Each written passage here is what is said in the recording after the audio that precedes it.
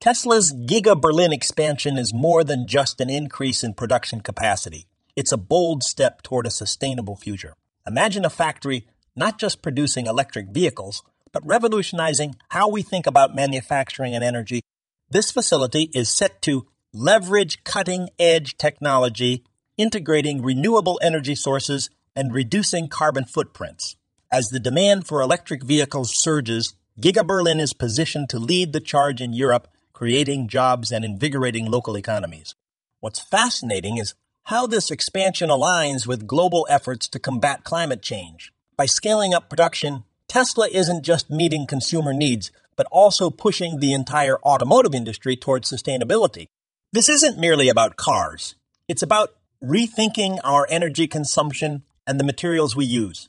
Giga Berlin symbolizes hope for a cleaner, greener future, one where innovation meets environmental responsibility.